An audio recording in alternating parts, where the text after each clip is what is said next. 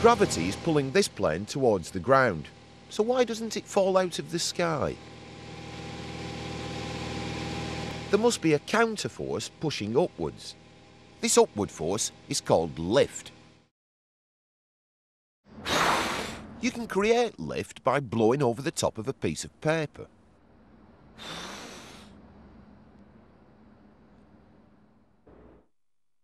Air particles are bumping into the paper from all sides. These create forces. If the paper isn't moving, the air forces above and below must be balanced. Blowing pushes the air particles over the top of the paper, so fewer particles hit it from above. The downward force is momentarily smaller than the upward force, so the paper rises. For a wing to work, it needs to be able to create lift. So what shape does it need to be? A wind tunnel allows us to look at the way air flows around different shapes. The smoke streams show that for a symmetrical shape, air travels over the top in exactly the same way as it travels underneath.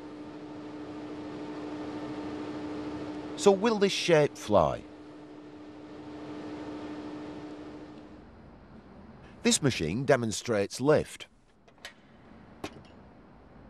First, the wing is locked into place. The weight of the wing holds it down. But it's free to move upwards if it creates lift.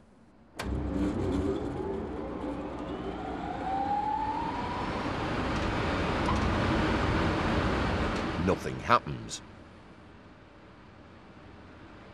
The forces above and below this wing shape must be balanced.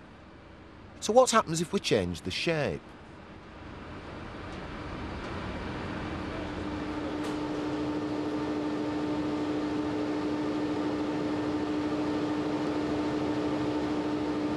With an asymmetrical wing, the pattern of airflow over the top is different to the airflow underneath.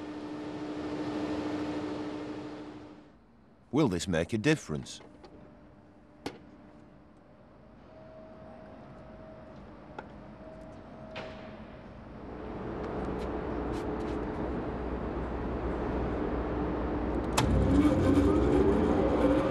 Air passing over this shape makes it move upwards. It creates lift.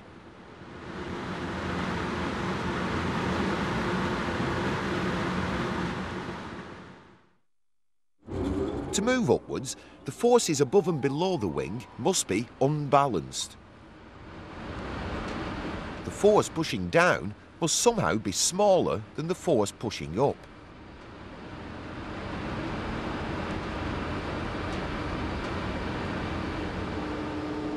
With an asymmetrical shape, the air has to travel further over the top than it does underneath.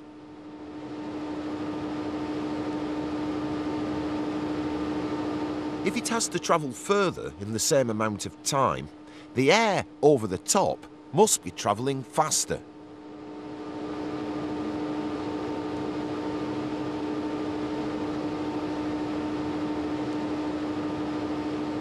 We know from our piece of paper that making the air flow faster over the top reduces the downward force. The downward force is smaller than the upward force, so the wing lifts.